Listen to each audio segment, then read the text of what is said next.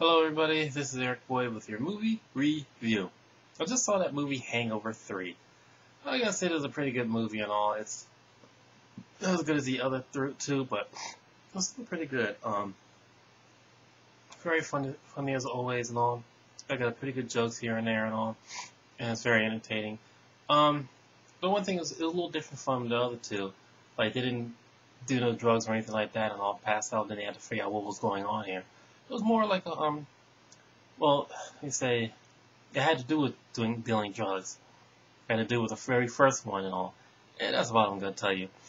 I do admit, they did cover, 3 places, I should say 4 places around the United States and all, very good and all. Yeah, brand new places. Those are places they've never been to before, and been to places, some of the places they've been to before. And, oh gosh, I hope I said that right. And, I thought it was pretty, this movie was pretty entertaining and all. Very nice and all. Again, it wasn't as good as the others, and I do have to give it a marginal 1 thumbs up and all. It's okay to see. Don't rush to the movie theater to go see this.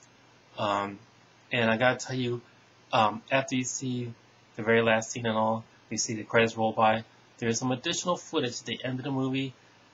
I really didn't like it too much because it showed graphic nudity of a naked Chinaman and all, and I didn't really like it too much and also, but you women might like it.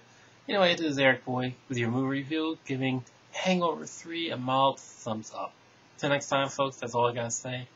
This is Eric Boy with your movie review, getting Hangover 3, 1 thumbs up. Till next time, folks, I'm out.